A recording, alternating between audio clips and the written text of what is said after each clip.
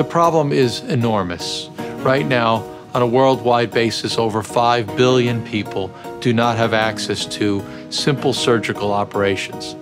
If we look at the magnitude of the problem, 17 million people would be expected to die from problems that could be corrected with a surgical intervention. The Kyabirwa Surgical Centre in eastern Uganda is a sustainable program that we can provide affordable, safe surgery to everyone.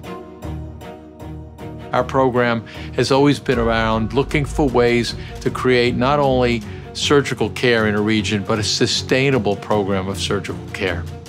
It is unlikely to be solved by exporting or importing surgeons into regions of need, but finding more efficient ways to use technology to share surgical knowledge.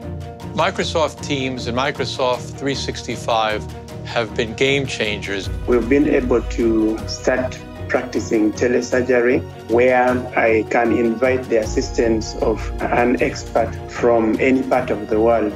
The Dynamics 365 with Remote Assist, coupled with the Hololens technology, allows us to have surgeons operating with Uganda completely connected with surgeons here in Mount Sinai. Through this HoloLens, Dr. Marin is able to see exactly what I am seeing. He's able to have a real-time view of my surgical field, 7,000 miles away.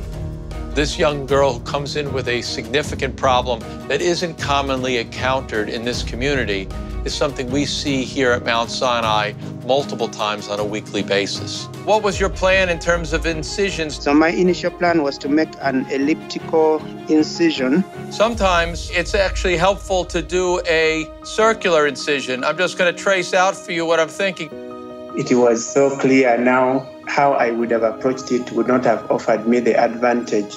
So the ability to evolve in the technology and share our knowledge with our Ugandan partners allows the Ugandan team to evolve as well. Their nurses, their anesthesiologists, their surgeons all get confident, get capable of doing things. If we think about it in the simplest form, consultative surgical support can begin with a telephone. A simple landline telephone can communicate between one doctor and another. Cell phones lead to video conferences, lead to team-based educational programs, all the way up to the Dynamic 365 technology with HoloLens support, where we have physicians in an operating room dynamically operating and sharing what they see, what they hear, and describing what they feel with a physician, a surgeon, over thousands of miles away. We can go all the way on to the end of the spectrum, which can include the use of robotically assisted surgical procedures, where a surgeon could be at a console here in New York, operating together with the Ugandan surgeon in the middle of eastern Uganda.